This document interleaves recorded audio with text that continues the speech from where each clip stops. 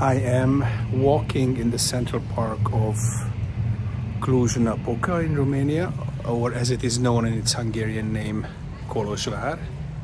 There are some beautifully remodeled buildings here. There's a fountain.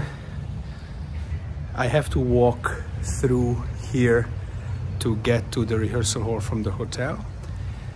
I am conducting the opening concert of the Autumn Music Festival of the city, and on the program is Bartók Miraculous Mandarin, the complete ballet, Brahms Tragic Overture, and with a young Romanian cello soloist who lives in Germany, will be performing the Shalom by Bloch, which now has an even more deep and sad meaning regarding the war in Israel than it had when we programmed this piece.